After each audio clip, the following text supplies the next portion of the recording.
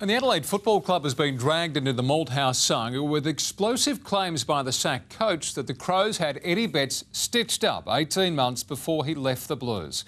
Tom Wren's at the club, and Tom, the Crows have moved quickly to deny the claims. Yeah, not surprising, Brenton. They've moved very quickly. A statement coming out just a short time ago which says that they deny any wrongdoing in the Eddie Betts signing and that they had no inappropriate dealings in order to get Eddie Betts to this football club. They go on to say that they are extremely disappointed by the comments that were made by Mick Malthouse. Now, they came out early this morning, as we heard on SEN Radio in Melbourne, where he alleges that Eddie Betts was stitched up by the Crows whilst he was still playing for the Blues. Let's first have a listen to those comments and then the response by Carlton CEO Stephen Trigg, who was, of course, the CEO at Adelaide when this deal was done.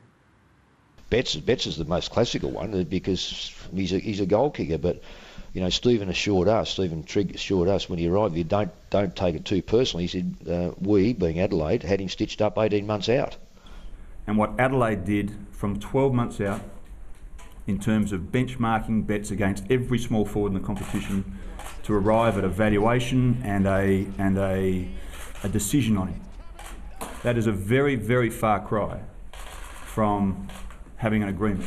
Plenty of people around the list management table who would corroborate that, and I'm just hoping it was a slip because that's the fact, and I would welcome any question from the AFL on it.